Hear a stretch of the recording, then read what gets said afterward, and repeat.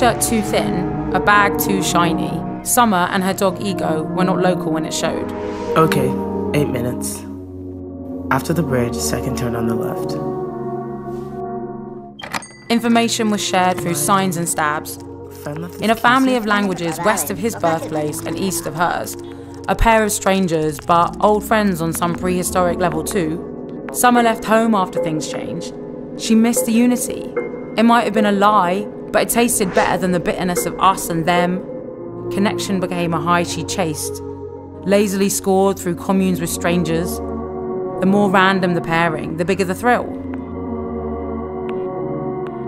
She was tired from travelling, exhausted from hoping, and heartbroken from reading the news.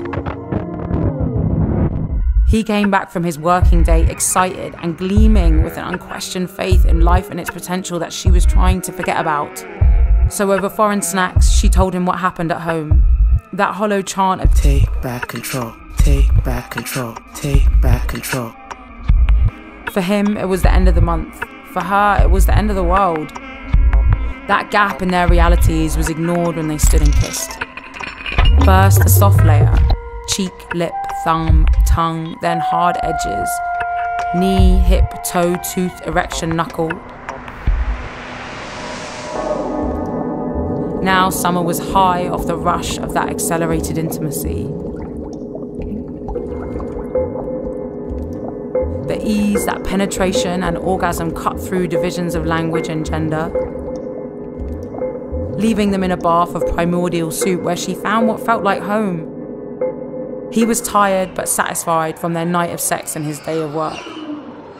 A perfect cog of digital capitalism, who met her out on the slice of common ground they'd carved out for themselves. Out here it was windy and cold. She felt inadequate and he looked bored, and whatever they'd shared quickly began to disappear. Thank God for Ego, the only thing that saved her. Rejection and self-loathing split her up like a carcass. Brain, memory, stomach, sex, all floated in tandem on her way to Uma.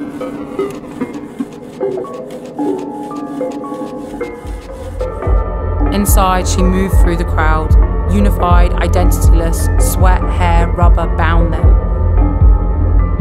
Forgetting the rejection, their hate, the news. This was a freedom worth fighting for, and these would be the people to do it. Glass and flesh met like old friends in the crowd's dance of love and hate. And through shared fluids, the faceless citizens of this world connected. Watching for tips on how to survive, Summer sipped her energy drink and danced.